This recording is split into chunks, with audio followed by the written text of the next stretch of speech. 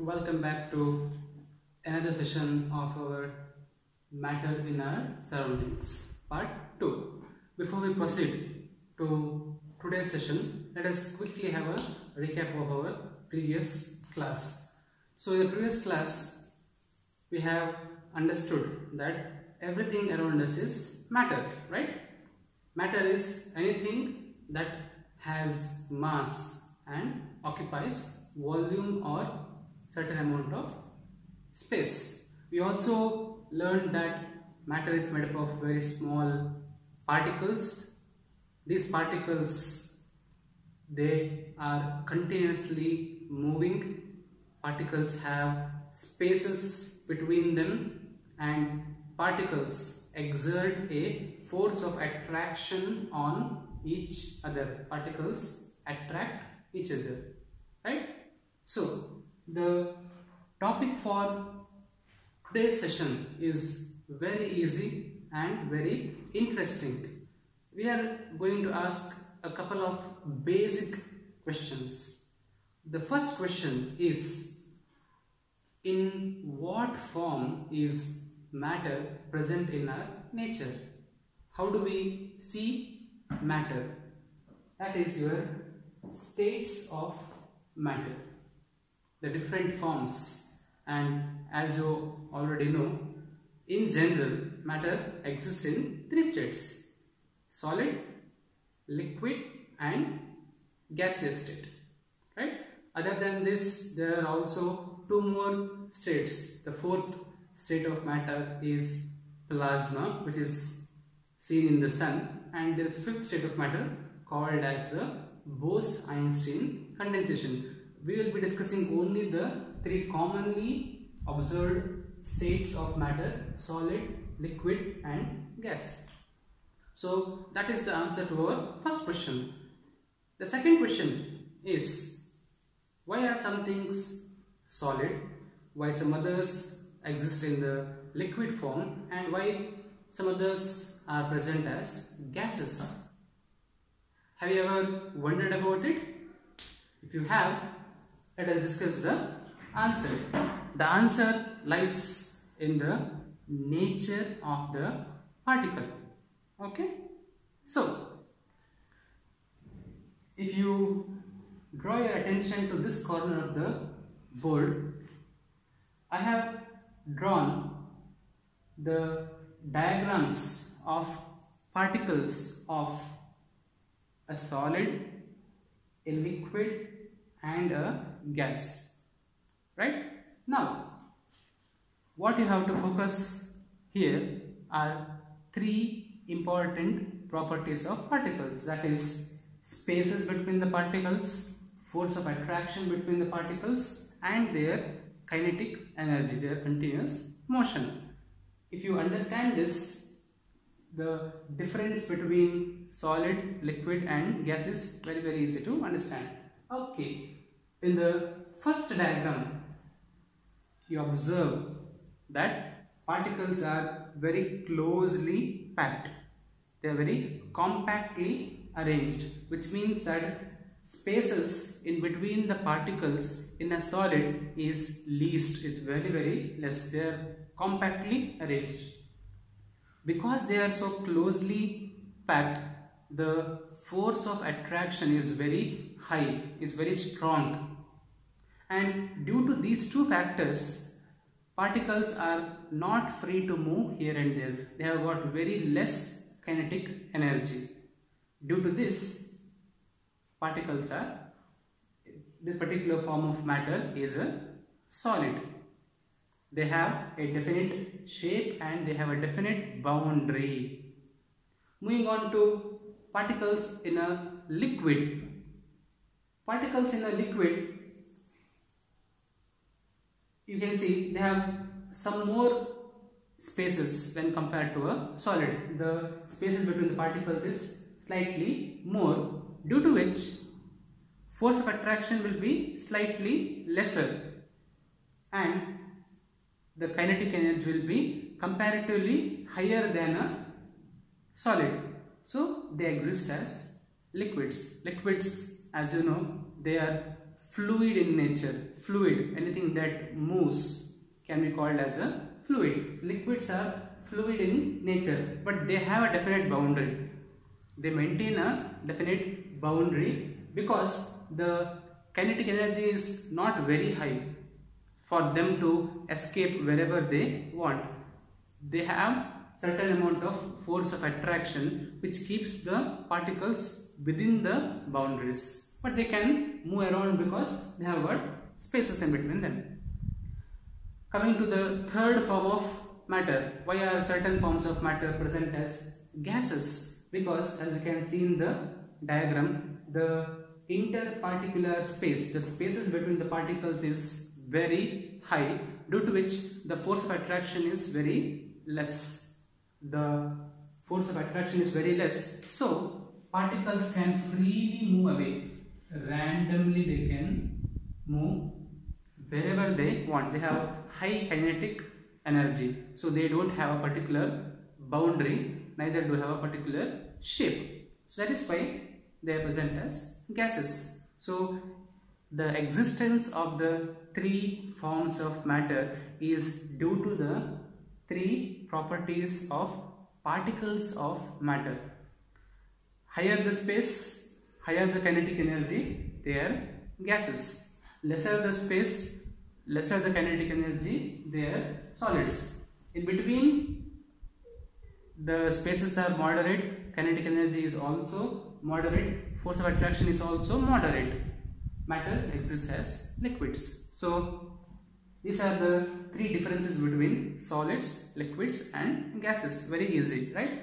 Now, other than these three properties of solids, liquids and gases, we will also discuss a few more properties that I have mentioned here, right?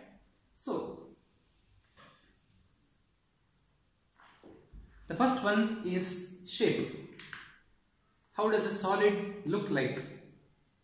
How does a liquid look like? And what does a gas look like? Shape. As you have already understood from the discussion a few while ago, solids, they have a fixed shape. They have a definite shape. Why? Because they have a definite boundary. And another very important thing to observe here is the order of arrangement of particles. It is highly ordered. There is a orderly arrangement of particles. So because of this, solids are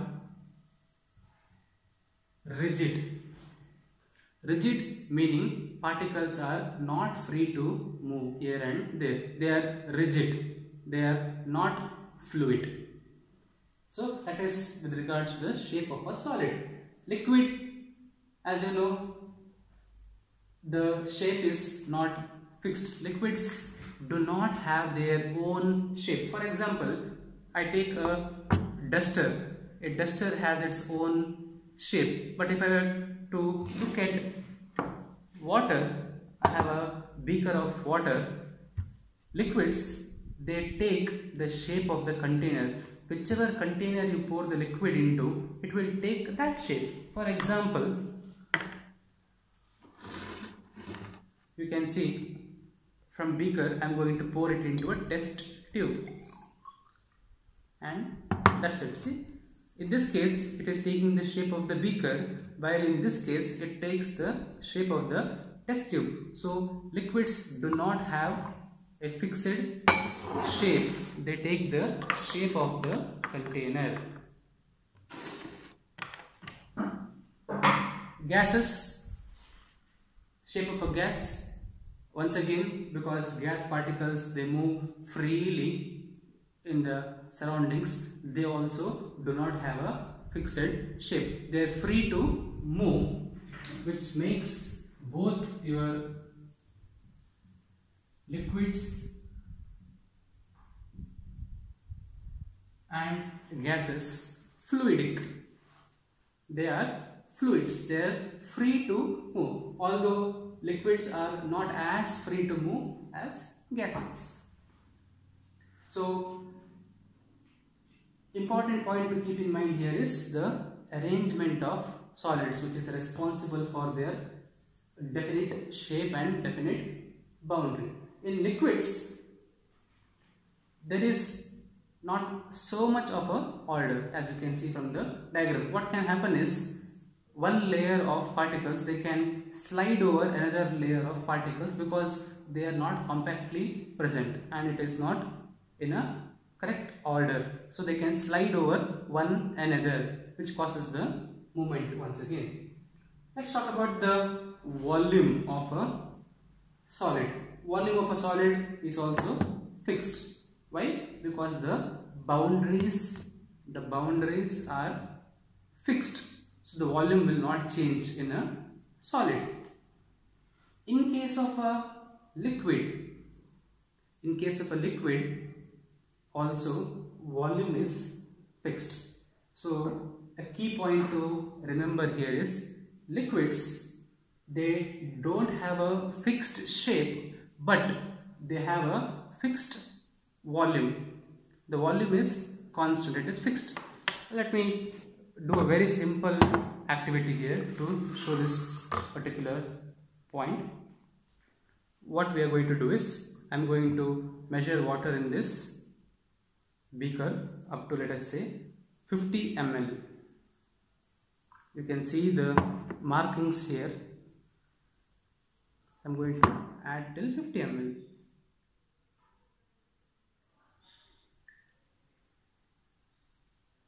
Always look at the reading to your eye level, and then I am going to add this into this test tube,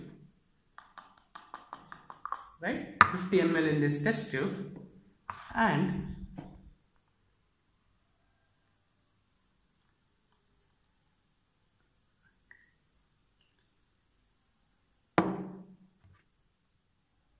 another 50 ml in this beaker. Now you see, in both the test tube as well as the beaker, 50 ml here, 50 ml here. So the volume is fixed, but shape is different. So liquids have a fixed volume, but they don't have a fixed shape, right? Very simple to understand. Pour this back. On the other hand, when you look at gases, they don't have a fixed volume. So very simple to prove that. Take a container,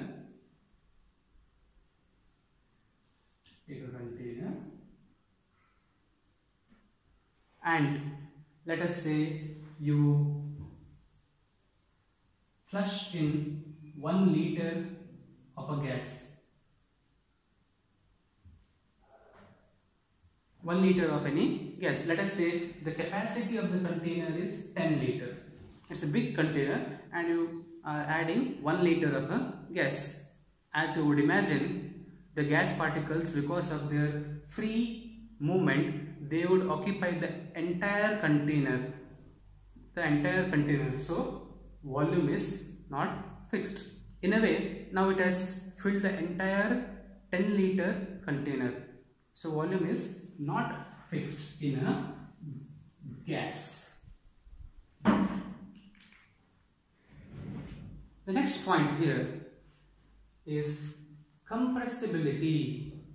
Compressibility. What do you mean by compressibility? Press, which means when you apply a force on something, what effect do you observe? For instance, in case of a solid, let us say this is my solid duster, or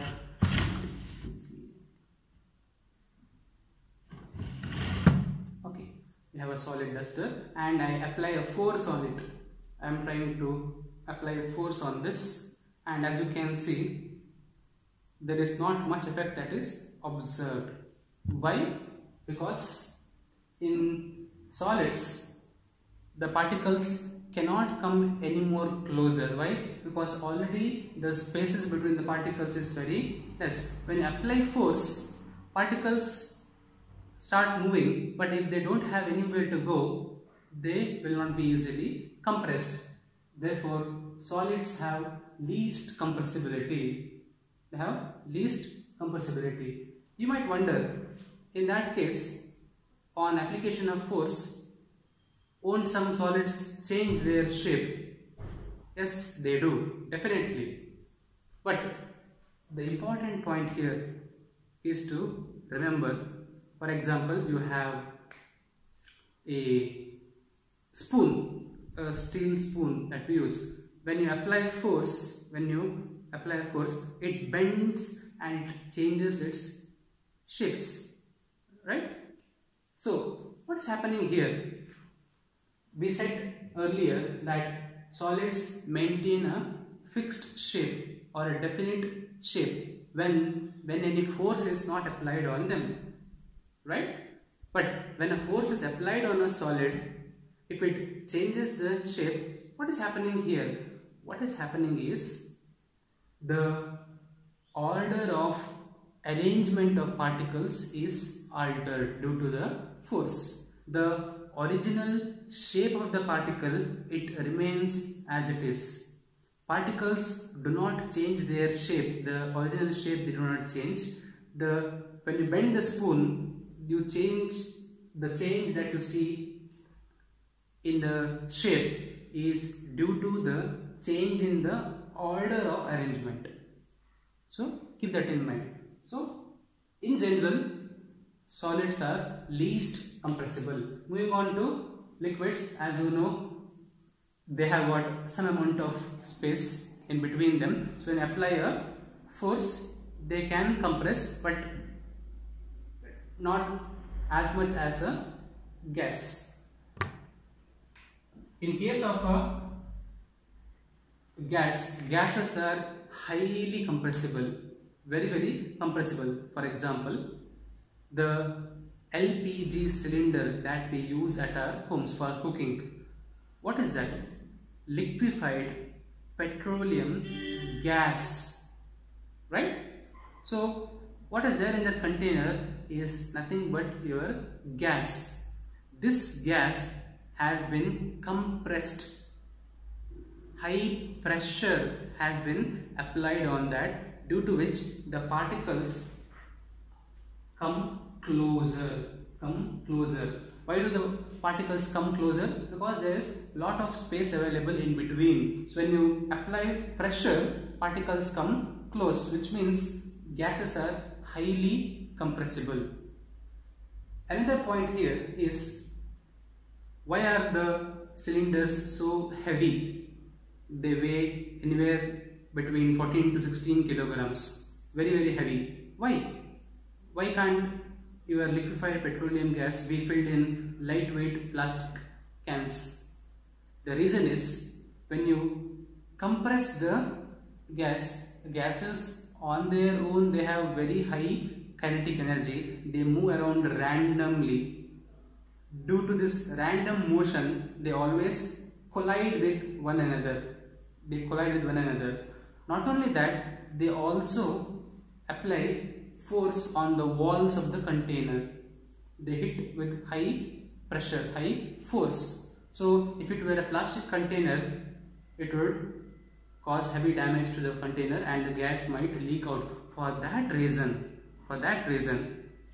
LPG cylinders are made up of your solid steel or iron, very heavy, so that they can absorb the pressure exerted by the gas particles. So solids are least compressible because they have got very less space between them. Gases are highly compressible. The next point, the ability of diffusion, diffusibility. We know that diffusion is nothing but the intermixing of different particles.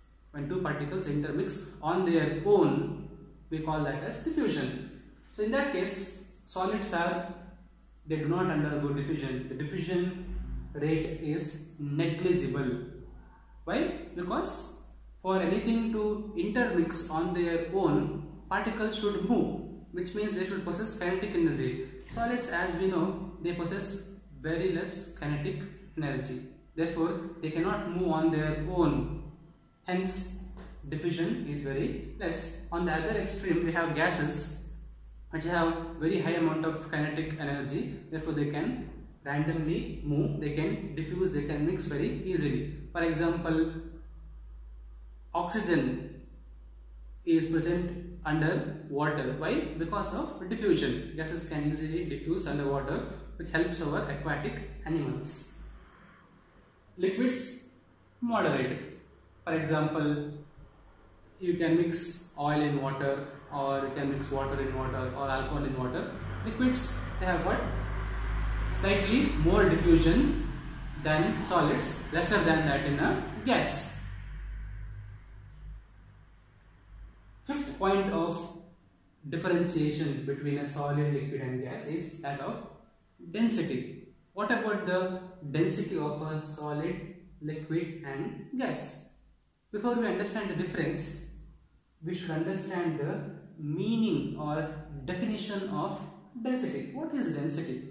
Density is given by the formula D equals to mass divided by volume. Mass divided by volume. What does this mean?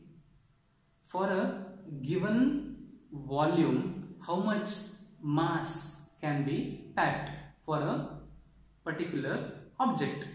For example, you see in this case here, the volume is almost the same. Volume, the area is almost the same. If not much, you can add a little more. So, and let us say the volume here.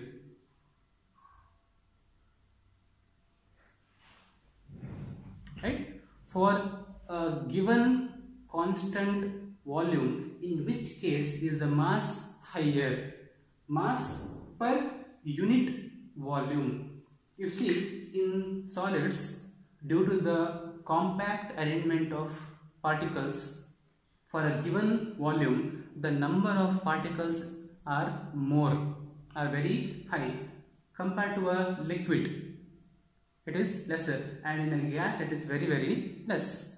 So just imagine, let us say, if every particle weighs 1 gram, the volume is same. For solids, number of particles are more, liquids are less, gases very less. So in this case, there are around 2 particles in this volume. So mass per unit volume will be 2 gram. Let us say volume is 1 liter. So 2 gram in 1 liter. I am just giving you an example. In this case, there are 5, 9, 14, 19 particles are there. So 19 gram per 1 liter. And in the first case, 7, 4 are 28. This is slightly more, so I have to draw one more layer, volume wise. Right? 3, 6, 7, 35 grams per 1 liter. This is just for example. Solid particles are very small and they are very closely packed. So for the same amount of volume, the mass is very high in solid, very less in gas, which means density of a solid is very high, density in a gas is very less, because in a unit volume, number of particles, mass is very less. That is why when you put because solids are highly dense, density is very high, when you add a solid to a liquid or a gas, the mass being very high, it will sink. For example, if I were to put a coin in this, coin is solid, water is liquid, if I put it, because it is highly dense, it will sink. So that is about your density. So we have 5 plus 3, 8 differences between a solid, liquid and gas. 8 plus these 2, around 9 differences we have. in a solid, liquid and gas. Let us quickly summarize this. Solids have high spaces between them, greater number of spaces. Gases will have very less space between them. Solids have high force of attraction, gases have very less force of attraction. Solids have very less kinetic energy, gases have very high amount of kinetic energy. Liquids have everything in moderation, in between that of a solid and a liquid. In terms of shape, solids have definite shape and the order of arrangement of particles is very compact. There's a uniform order of arrangement, and because of that solids are rigid. They are not easily alterable, the shape. Liquids on the other hand, they don't have a fixed shape, but they take the shape of the container and they are free to flow, so they are fluids. Gases don't have a fixed shape and they are also free to move. For example, your air. Volume, solids have fixed volume, liquids also have a fixed volume, gases do not have a fixed volume. Compressibility, due to the lesser number of spaces available between the particles, you cannot compress a solid, least compressible. Gases are highly compressible, for example LPG, CNG. Diffusibility, because kinetic energy is very less, solids cannot mix on their own, negligible amount of, least amount of diffusion. Gases show high amount of diffusion. And in terms of density, solids are highly dense, gases are least dense. So that is about our 3 states of matter. Why some are solids, why some others are liquids, why some others are gases, and what are the differences between a solid, liquid and gas. Thank you.